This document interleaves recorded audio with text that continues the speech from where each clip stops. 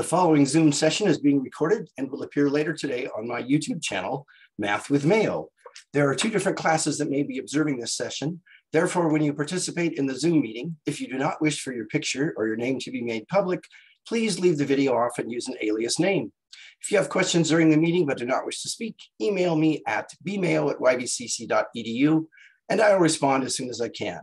All right, so today we're going to try and wrap up objective or whatever it is, number 4, and get started on number 5 as well. Outcome, that's it. I can never remember the word. Eric, you just showed up to see how many mistakes I'm going to make, didn't you? Yeah, I know how it is. Okay. Well, we'll keep track. I just want to know how many not to make. There you go. There you go. All right, so here we go with problem number 47. Come on. There we go. All right. When you arrive at a family reunion, Uncle Jay has already eaten 9 mini hot dogs. So apparently Uncle Jay is a pig, but we won't go into that. All right. He continues to eat them at a rate of 5 hot dogs per minute. Write an equation in slope-intercept form to model the situation, where X is the number of minutes after you arrive and H is the total number of hot dogs written. Not written, eaten. There's my first mistake. Okay, so H equals, and it's going to be in the form of mx plus b. 9 is the starting value, so that's already happened. So that's going to be like the y-intercept. And the rate, 5 hot dogs per minute times the number of minutes. So it's going to be H equals 5x plus 9. Any questions about that? Again, 9 is the starting value when you arrive. 5 is the rate, so 5 hot dogs per minute times the number of minutes would give you that. Okay, so H equals, see here, 5x plus 9. Okay. Then it says to graph your equation. So we're going to use this. So we're going to start at 9, which is right there. We're going to go up 5, so we'd go up to 14 and over 1. Okay, so you follow what I did there? Y-intercept, or in this case, the H-intercept is at 9. The slope is 5, so we'd go up 5 units from 9, which would be up to 14. So that's up 5 and over 1. All righty.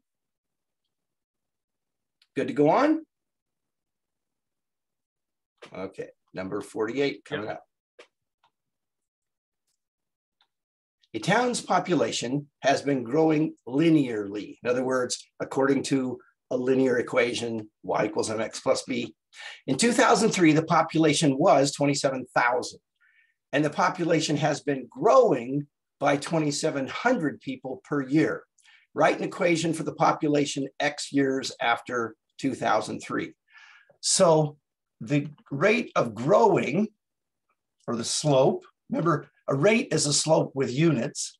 So we're going to have what? P equals 2,700x plus the starting value of 27,000.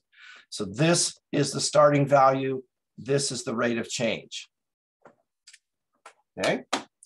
So 2,700x plus 27,000.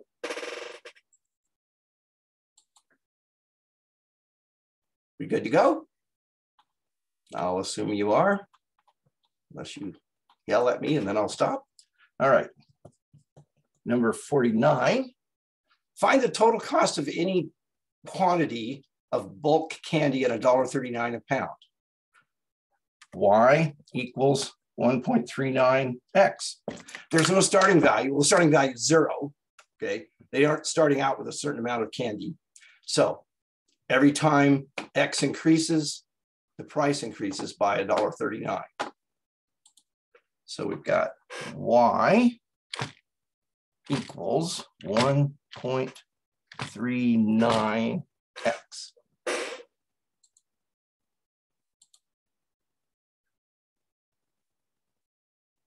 number 50 coming up.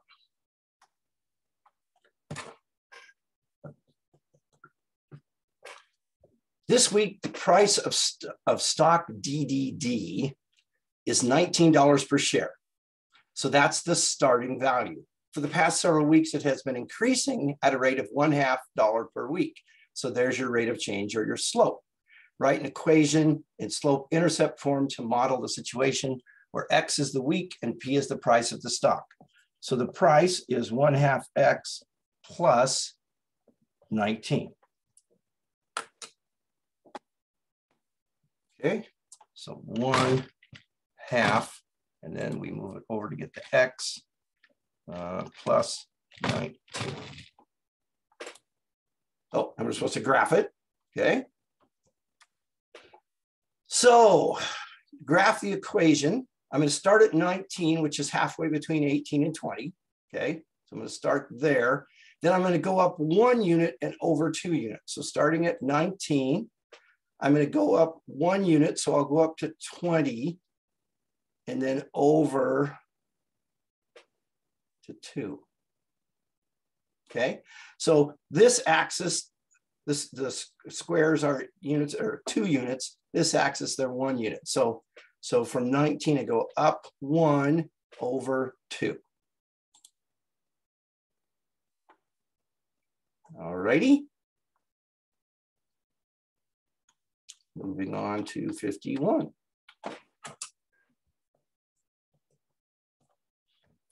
The number of shoes made at the Sprints factory for H hours can be represented by the equation S equals 64H. Graph the proportional relationship between the number of hours and the number of shoes made on the graph below. All right, so the starting value, think of this as slope-intercept form. Your slope, or your rate of change, is 64. Your y-intercept is 0. Now, this is going to be a little bit tricky because this axis, it's 2 units per square. This axis, it's 100 units per square. So I'm going to start at the origin, and then I've got to go up 64 as I go over 1. I tried this earlier and I didn't get it the first time because it was like you kind of have to fudge a little bit. So let me do this. Let's see.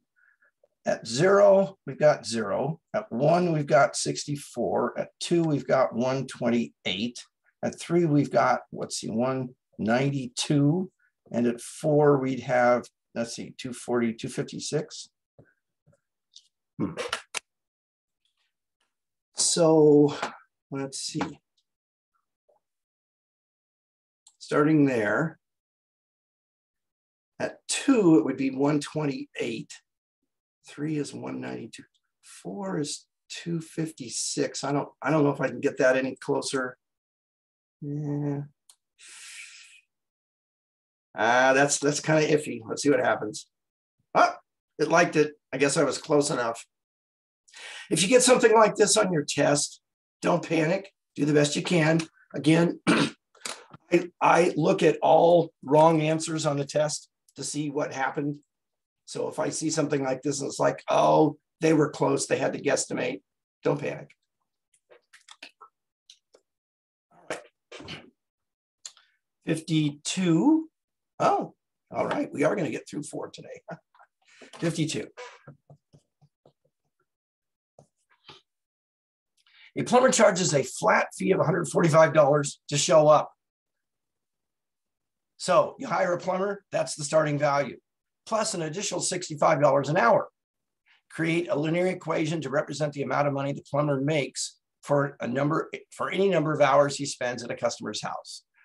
X is the number of hours, Y is the amount of money charged. So Y equals $65 an hour times the number of hours plus the $145 starting amount. Okay. So let's see here. Y equals 65X plus 145. Determine how much the plumber make after working for. I'm glad this isn't an English class. Okay, how much the plumber makes after working for 3 hours at a customer's house.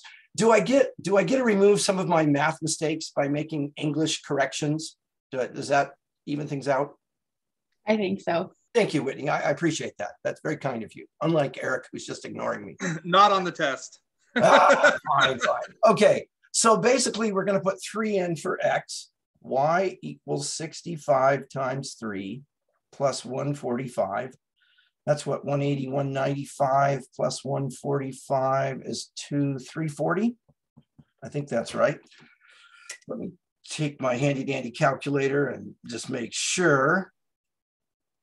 You are correct. Thank you. When I first started using a calculator long, long ago, before either of you were even thought of in this universe, I made more mistakes doing it on the calculator than I did doing things by hand. Okay. Oh, after visiting the Titanic, Captain Brain and Mr. Pinky are taking the Alvin submarine back to the surface of the water. They start 1,700 meters below the surface of the water and ascend at 61 meters per hour. Under the water is a negative number. Okay. So let's be careful here with our signs.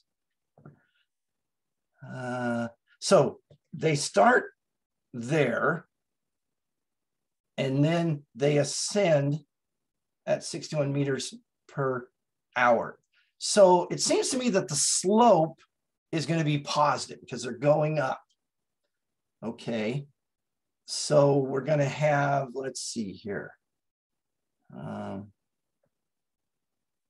H is 61 meters. Would it be plus 1,700 or would it be minus 1,700? Any thoughts? Mine. What's that? Mine. I think Minus you're saying 1,700. minus. Yeah. And does that make sense? Well, let's see. At the beginning, when you've gone no meters, if m is 0, what's the height? Negative 1,700. And it says under the water is a negative number. So that seems reasonable. Here we go.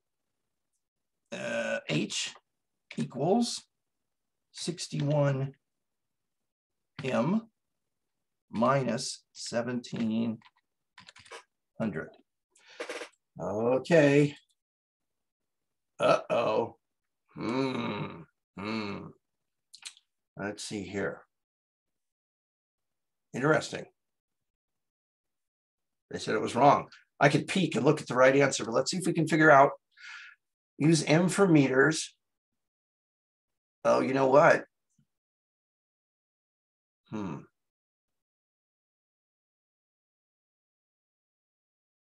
Let me ask you this. So our two variables are h and m. I'm wondering if I've got them backwards. Which one controls the other one? As time goes by, that's going to affect the Meters. Yeah, I want to say the altitude, I guess. You're ascending meters. What's that? You're ascending meters. Right. So as time changes, meters change, right? Not the other way around. So I think what we need is that. Because again, let's see here, under the water is negative. Well, let's try that and see what happens. M H. There we go. Let's do another one of those. Give me a chance to redeem myself. All right. Basically, it's going to be very much the same, only now we know that we get m equals something times h minus what, 1,800? So it's going to be that. So you're ascending at 54 meters per hour times the number of hours. You know, if I paid more attention to the units in the last one, consider this. M is meters. So meters equals 54 meters per hour times the number of hours minus 1800 meters. My point is this. If I write it out this way, what happens? Hours and hours cross out, and I have meters plus or minus meters equals meters. So now the units make sense.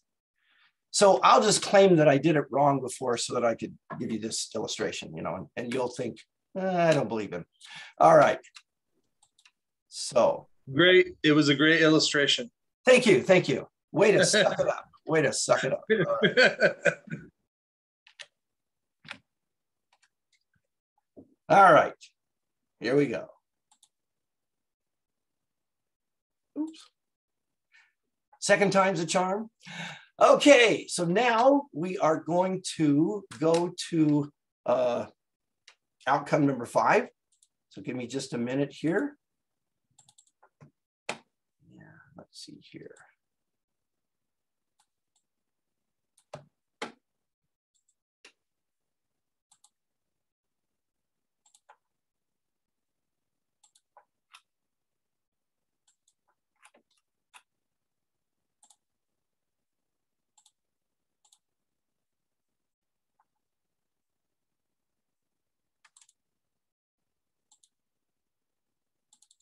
If you think I'm slow in changing all these things around, you should have seen me a year or so ago. We'd have to like take a lunch break for me to change the screen. All right. I think everybody's gotten a lot more technology savvy. Yeah, I felt like a IT department person. You know, students would call me or text me, email me questions about, you know, how to run the program. And I'm like, I don't know, but then I'd figure it out, you know, and then tell them. And oh, well. I know the pain. Yeah. All right. Question number 1. Write 5 times 5 in exponential form. So that would be what? 5 squared. Okay with that? Yeah. All right. We're one for one from the line. Expand and multiply each expression. So this is going to be 3. Now, as I recall from an earlier example, I believe that the asterisk key, which is above the 8, was multiplication. Let's see what happens. It's the up, it's 6. Hold the shift key and 6. Oh. Well, but I want to write 3 times 3 times 3. It should be the asterisk then. Yeah, just the asterisk. Let's see what's going on here. Oh, they just want the final answer. That's how they weasel out of it. Okay. Because I was going to expand it and then say equals 27. So, all right. So 3 cubed is 3 times 3 times 3, which is 27. Yeah, because I tried the asterisk key and it didn't like it. So I'm just supposed to put 27 there. Okay. Next one.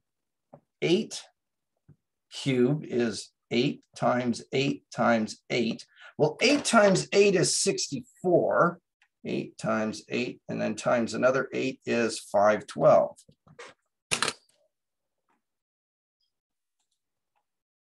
512 and 6 cubed. 6 cubed. 6 times 6 is 36 times 6. Let's see. 6 cubed is 216.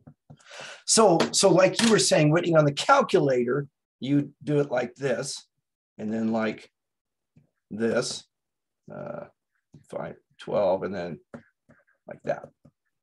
But these are all, they just want the final answers written in there, apparently. Okay. And we're off and running. Okay. Let's take a look at this. Let's see, this is number 3.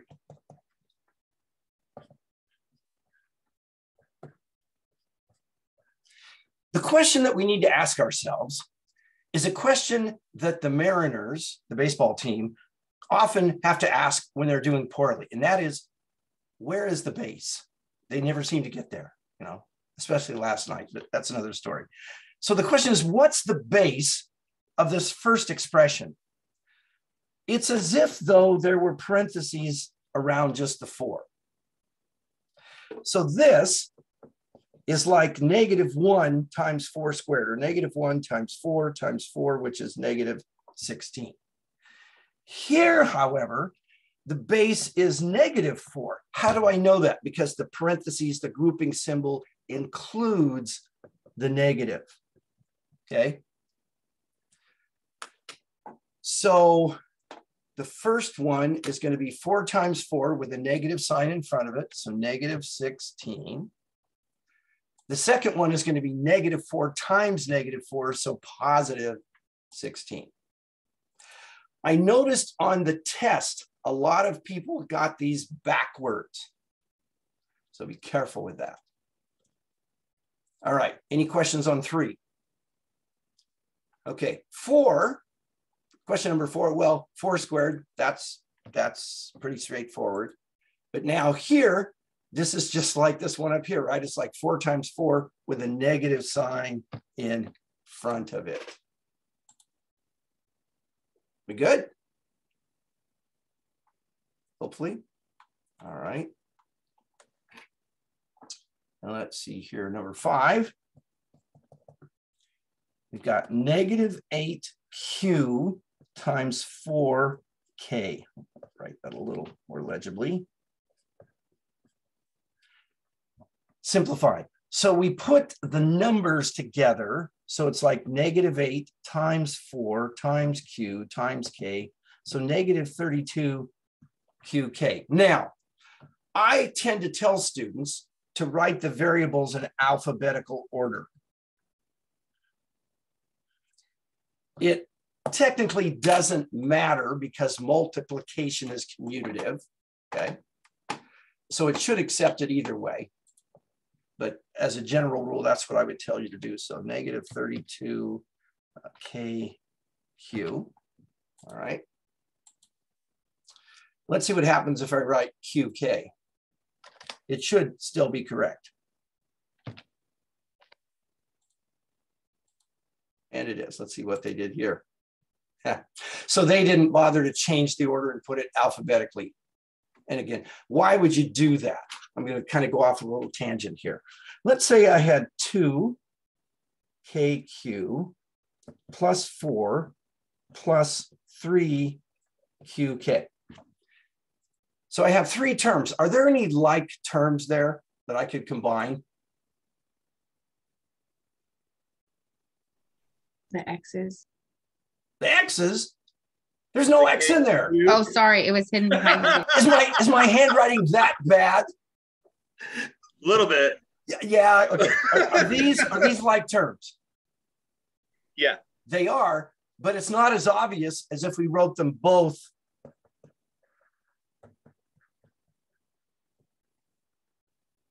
like that. So by putting them in, always putting them in alphabetical order, you'll be able to identify like terms better than if you don't, whether there's an X in it or not.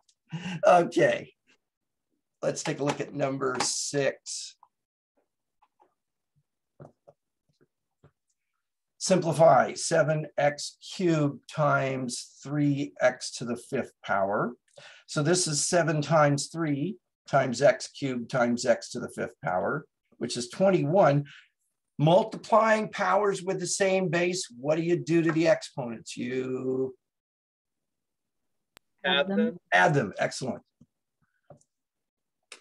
So 21. Oh, no. 21. I got to put the x in first.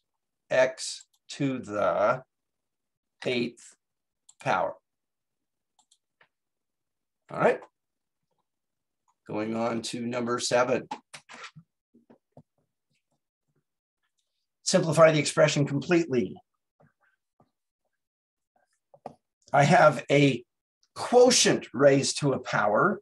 So the rule is I attach the outside power to both the numerator and the denominator of the quotient.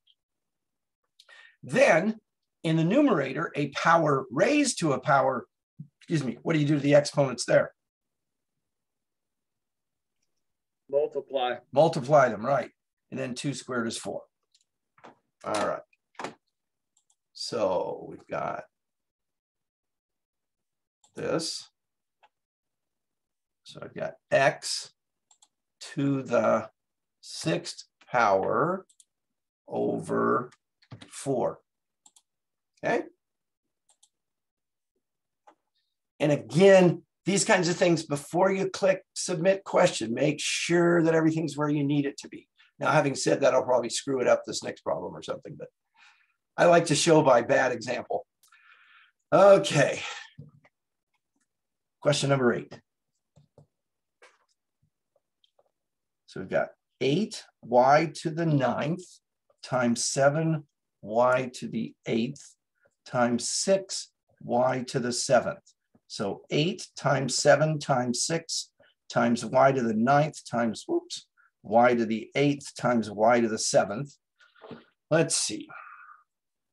So 8 times 7 is 56 times 6 is 336. Y to the 9 plus 8 is 17 plus 7 is 24th power. So here again, I'm adding the exponents. So 336, and it's y. That's another thing that you can't get away with. You got to use the right variable, okay? So if it's written in y and you put an x over here, it's going to mark it wrong. So pay close attention to the variable. All right.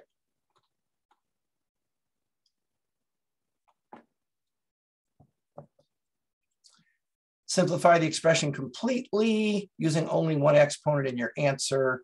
Your answer should have only one exponent or it'll be marked incorrect. Okay, thank you for telling me twice. Let's see here, 4 over 5, all to the 4th power. So I have a combination product quotient raised to an outside power. So this is going to be -2 to the 4th power, x to the 4th to the 4th power over 5 to the 4th power. -2 times -2 is 4, times -2 is -8, times -2 is positive 16. A power raised to a power, you would multiply the exponents, so x to the 16th power. 5 times 5 is 25, times 5 is 125, times 5 is 625. And I can't reduce the 16 over the 625 because 16 is made up of 2's or -2's, and 625 is made up of 5's, so nothing's going to reduce there. All right, so we're going to go with a fraction. In the numerator, we have 16x to the 16th power. In the denominator, 625. Okay. Any questions there? All righty, on to number 10.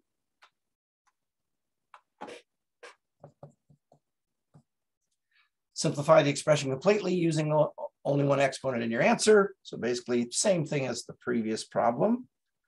3y to the 4th, the quantity squared, or excuse me, 3y to the 4th over 2, and the whole thing cubed. So this is 3 cubed, y to the 4th cubed, 2 cubed. 3 cubed, 3 times 3 is 9, times 3 is 27. Y to the 4th cubed is y to the 12th, and 2 cubed, 2 times 2 is 4, times 2 is 8.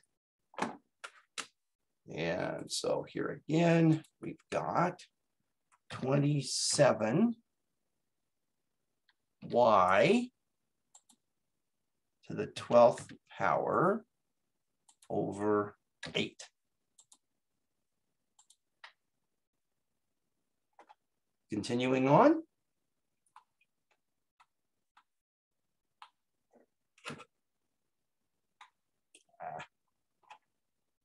number 11.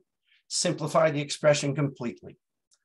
30 x to the 14th power, y to the 13th power, over 40 x to the 7th power, y to the 7th power. So individually, this piece, I could reduce it down to 3/4, dividing the top and the bottom both by 10. This piece, dividing two powers with the same base, you subtract the bottom exponent from the top exponent. So that's going to be x to the 14 minus 7, which is 7. So x to the 7th on top. And then same thing here, y to the 13 minus 7 power, y to the 6th. Okay. Now, I can write this like it is there, or I could write it like this. So I can put the variables in the numerator of the fraction or kind of write them out after the coefficient. Either way is correct. Okay, in fact, let me show you. Let's see what they've got here. So they do it the second way. Well, let's do it the first way because people say, you know, is that the same thing? So this would be 3x to the 7th power. Now I've got to get, let's see here, and then y. But look where that y is. It thinks it's an exponent on the x. So somehow, let's try the right arrow key. There we go. The right arrow key moves it down. I believe you can also use the space bar. It moves it down? Okay. Yeah. Because of going with ordered pairs and trying to put a space after the comma and it kicks it outside the parentheses, I've kind of been gun shy on the space bar, but thank you for that. Good to know. Yeah. And as you've probably guessed, I would confess that I have not used the stuff that much. Okay, so this is correct, but then also, what? Well, there'll be an example of where it's a negative. I had problems with that during the chapter. Where there's a negative what? Like when you have the bottom, like x7 is actually 14 and 7 on the top, because then you have to flip them. Oh, okay, okay. Let's see here. There should be. Here's some. Is that what you're talking about? On 17? Yeah, that should work. Yeah, it's coming up. We'll get there. All righty. Anyway, so we could do it this way, or you could do it that way. All right, just wanted to clarify that. Okay, number 12. Simplify, write the expression in exponential form, use the caret key in the answer.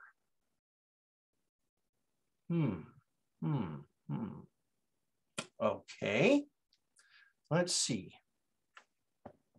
3 squared times 3 cubed, the whole thing cubed.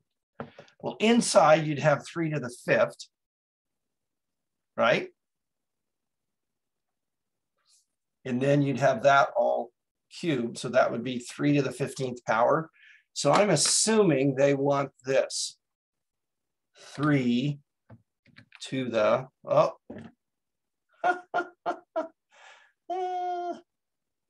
I used that and it didn't, let's see here.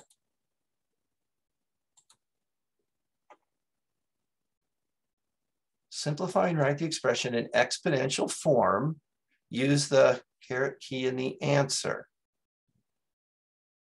And yet they actually want the whole thing multiplied out. I cry foul on this one. They are not having you write an answer. What they should say is you know, multiply it out, because I'm not using that in the answer. I tried it and it wouldn't let me. You follow what I'm saying? So as far as I'm concerned, based on their instructions, that's what I should have written. You see what I'm saying there? Following these instructions. Yeah. But in fact, they not only didn't do that, but they wanted the whole thing multiplied out. Again, I cry foul, something for me to change around next time, because this is the first time I've ever used this set of problems, in case you're wondering. But let's see what 3 to the 15th power is. And I get that. Maybe what they're trying to say is that I need to use this on my calculator to get the answer. But again, all right. Let's see here. So we'll go ahead and fix that. 1, 4, 3, 4, 8, 9, 0, 7. All right, now here, simplify and write the expression in exponential form. Okay, I'm nervous based on what they did before. So let's see here. This is still problem number 12. I've got 4 cubed times 4 squared over 4 to the 4th power. 4 cubed would be 4 to the 9th power. 4 to the 9th power times 4 to the 2nd power would be 4 to the 11th power. And I've got, too many fraction bars. And I've got 4 to the 4th power in the denominator. So that would be 4 to the 11 minus 4, which is 7. So again, based on their instructions, I would claim that's the answer. But I'll bet you that they multiplied it all out. Yep. So if I take 4 to the 7th power, 4 to the 7th power, I get 1, 6, 3, 8, 4.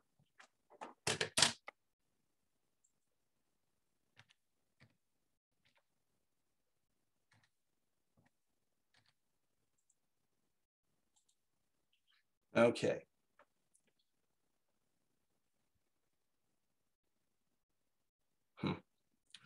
That just baffles me. I'm going to write this down for future, because I may want to go in and get rid of those questions.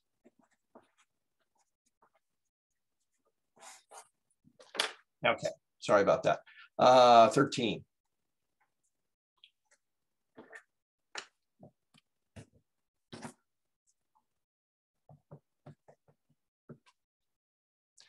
The expression equals cy to the e, where the coefficient c is blank and the exponent e of y is. Okay, so basically what we have to do is take this thing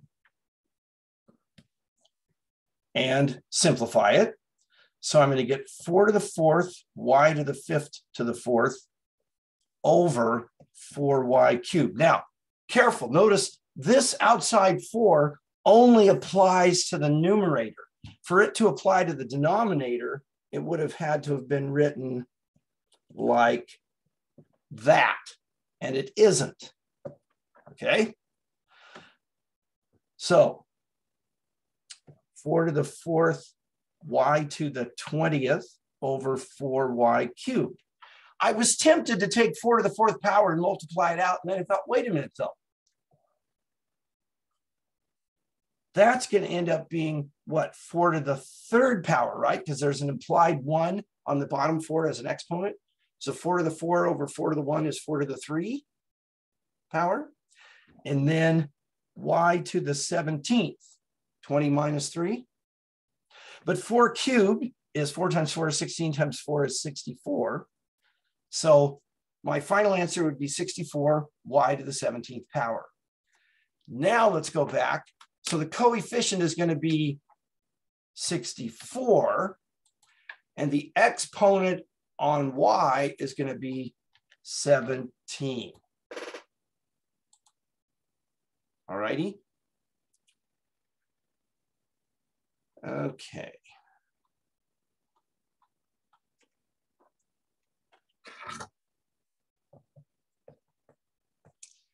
Evaluate the expression 5 cubed plus 5 to the 5th power. Let's do a comparison contrast, make this into an English assignment. What about that? I see that smirk. 5 cubed times 5 to the 5th power, wouldn't that be 5 to the 8th power? Yes, but this is not your father's Oldsmobile, okay? We're not in Kansas anymore, Dorothy. So what I've got here is 5 cubed, which is 125, plus 5 to the 5th power, 5 to the 5th power, which is 3,125. So then I've got to add the two of them together and I get 3,250. But I don't get whatever 5 to the 8th power ends up being. So again, pay close attention. When you're multiplying two powers with the same base, you add the exponents. When you're adding two powers, then you've got other things to worry about. All right, so 3,250. Moving on, number 15. 4 over negative 4 to the 5th power. All right, order of operations. Wouldn't you start inside the grouping symbol? What's 4 divided by negative 4? Isn't that just negative 1?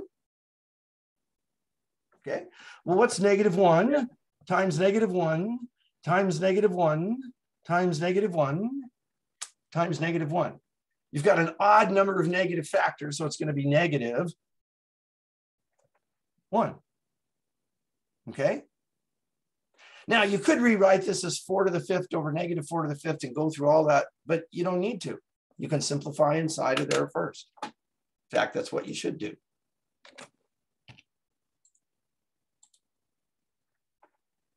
All righty. Here we go with some more directions. I can hardly wait. Let's see. I shouldn't be so negative. Write the expression with positive exponents and simplify as much as possible. For example, instead of 1 over 9 squared, enter 1 over 81. All right. 4 to the negative 1 power would be 1 over 4 to the positive 1 power, which is simply 1/4.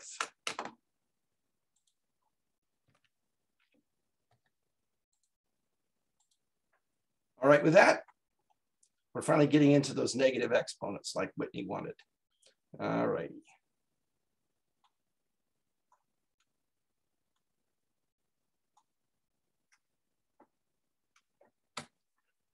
Number 17, evaluate the expression 4 to the negative 3 power over 6 cubed.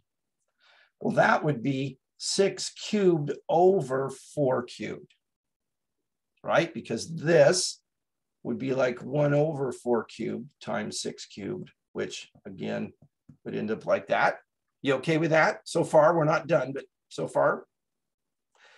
So let's see. What's that? Sorry. So far, so good. Okay, so we got 6 cubed. So 6 cubed is 216. 4 cubed is 64. Let's see here. 216 divided by 64 is 3.375. Now,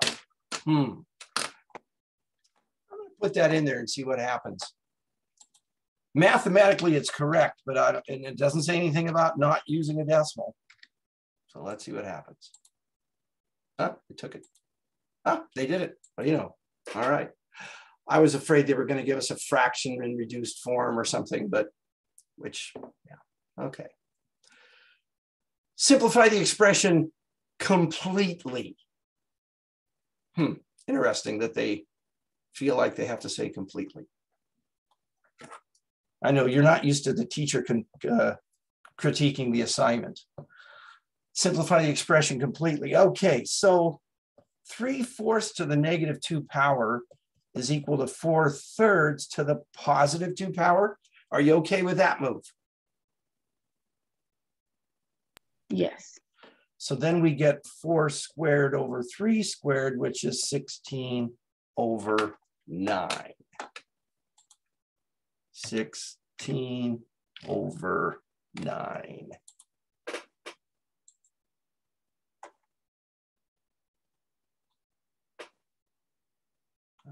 Okay. Number 19 coming up. Simplify the expression completely. X to the -8 over y to the -6 becomes y to the +6 over x to the +8. So they both get switched on sides to change the sign of the exponent. So we've got, let's see here. I'm going to try something fancy here. Y to the 6th power. And then, oh, no, it won't let me do it that way. Okay, fine. I was going to see if I could just use the fraction key thing on the main keyboard. Okay. So y to the 6th power over x to the 8th power. Okay. Okay. I like number 20. You might not like it, but let me explain. So what's the base for the exponent of -2? What's the base of that exponent? It's just the x. It's not 10x. If it was 10x, it would have to be written like that. Okay? So what that means is this is going to go upstairs and that's going to stay downstairs. So the 10 has an exponent of a +1. It doesn't need to be moved around to change the sign of the exponent. You okay with that? Yeah. All right. So now I've got x squared. Oh, there we go. X squared over 10. Okay. Continuing on. 21. 4z to the 10th, the whole thing squared, times z to the -12. Okay, so the 10 inside the parentheses only applies to the z, but the 2 outside the parentheses applies to everything inside. So this is 4 squared, z to the 10th squared, times z to the -12th power so far, which is now 16 z to the 20th times z to the -12th power, which is 16 z to the 20 plus -12, which is 8. So I get 16 z to the 8th power. All righty, I'm going to stop there. So let's see, we'll pick it up tomorrow on outcome number 5, problem number 22. Let's see how many problems we have left here. Yeah. Okay, if we don't finish tomorrow, Monday, I'll wrap it up. If we do finish tomorrow, Monday will just be a free-for-all. I'll show up and say, hey, we can look at anything you want from any of the objectives or the outcomes. And then Tuesday's your final exam, okay? And starting Monday, there won't be any office hour because Monday finals week, there isn't actually any official class meeting. I just added the extra time in case we needed it. But anyway, so there we have it for today. Let me stop the recording. And